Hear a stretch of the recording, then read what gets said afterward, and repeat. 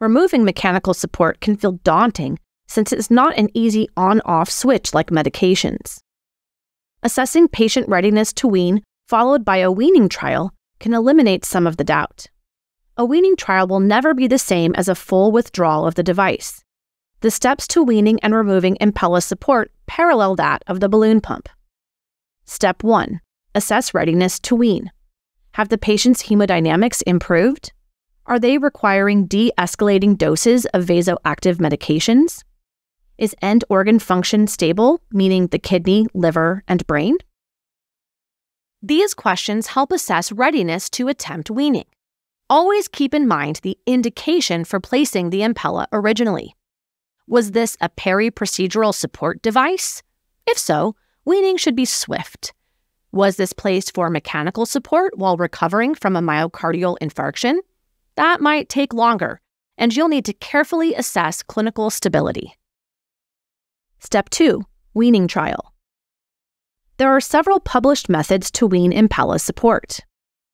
The weaning should be tailored to the individual patient since there is no data to support one method over another.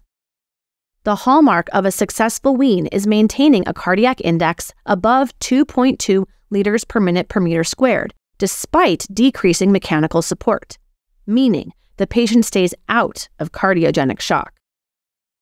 Fast wean protocols recommend reducing the P level every 2 hours. Slower protocols recommend reducing the P level every 12 hours.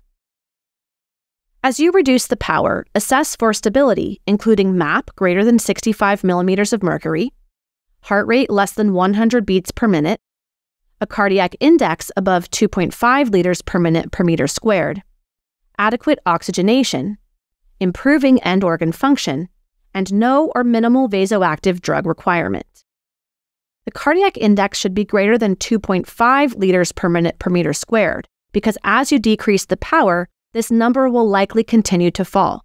The ultimate goal is a cardiac index greater than 2.2 liters per minute per meter squared with no Impella support.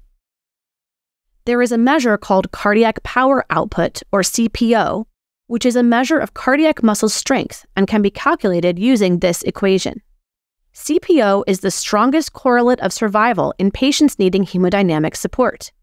CPO above 0.6 watts is a measure of readiness to wean support. The minimum setting for the Impella is P2. If the weaning trial is successful and the patient is ready for removal, at P2 level of support, they should maintain adequate cardiac output and stable hemodynamics. Step 3. Removal of Impella. The Impella is a large bore arterial cannula, and operators often utilize a percutaneous closure device during initial implantation. An experienced user should be responsible for removing the Impella, ensuring hemostasis at the site of access, and evaluating for arterial injury. Possible complications at the time of removal include oozing, aneurysm, hematoma, pseudoaneurysm, or retroperitoneal bleeding in severe cases. If a patient has not been adequately stabilized prior to removal, their hemodynamics may worsen, requiring increasing vasoactive support and/or replacement of mechanical support. Now, rather than continuing on to complications of the Impella, I encourage you to return to Chapter 2, Lesson 4 for a quick review. The management of Impella complications is, in essence, the same. Primary concerns include device migration, hemolysis, vascular injury or bleeding, and limb ischemia.